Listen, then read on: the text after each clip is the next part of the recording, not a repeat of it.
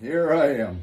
It's the old Mo. Well, the old Mo's in the photo, but I'm the old Mo because I'm older now than I was when I was in the photo. That's maybe 50-some years ago, right?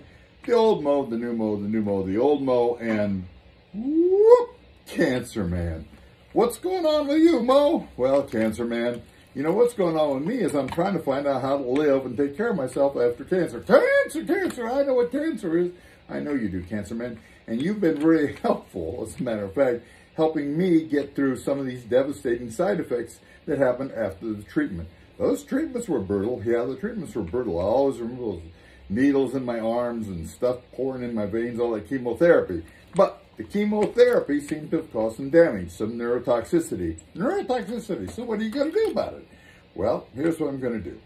You know, last time we talked about how I had to eat differently, okay? But now I've got to talk about, like, also, if I've got neuropathy, which is what the doctors say, they now say I do have neuropathy, I also might have nerve damage in other parts of my body, like the intestinal tract. The intestinal tract, that's kind of like the body's sewage system. That's exactly what it is, Cancer Man. It's the body's sewage system. And I got to make sure that the sewage is getting out of the body. That's a good idea. You don't want to keep it in you. That's right. So what I've learned to do is the yoga. I get on the floor and I stretch my legs. There you go. And I lift them up and I put them down. And I lift them up and I put them down. I do abdominal exercises to strengthen my body's ability to pass food. That sounds like a good idea. Well, that's what I try to do, Cancer Man. I try to build up my abdominal system so that my body can get rid of the food. Of course, I've got to do the green drinks. And of course, of the green drinks, the beets seem to help the most. The beets, I love beets. See, I've got a red tape. Red is red, and red is good, and red are beets. Red are beets. And I'm glad you like beets because I like them myself. So I do that. I do the stretching exercises. And also, Cancer Man, one thing I really have to do is I also have to do some herbal teas. So I do little detox herbal teas. Detox herbal teas, yeah. Like the licorice root. Licorice root, yep. I take licorice root, I boil it up, and I make licorice root tea. Licorice root tea, that sounds delicious.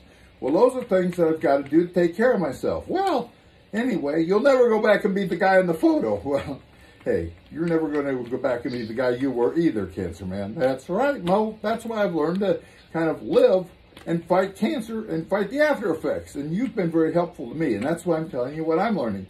That's right, Mo, because I learned from you, and I can tell other people what I've learned from you, and you can tell other people what you've learned from me. That's the spirit. If we learn together, pay attention. You know, I was just talking to Bobby Blake about that. Why don't we think more like sociologists or anthropologists? Do some investigations. Talk to the people right in front of us. Talk to the people in the waiting room. Find out what's going on with them. That's a great idea, Mo. You're doing that. Yeah, well, I'm trying to do that. And, you know, people have been very forthright, really, about, like, what they're going through and what they're doing to kind of self-maintain themselves. Self-maintenance. That's the key. Self-maintenance. You're right, Mo. Self-maintenance. Hey, Mo, keep it up. Thanks, Cancer Man.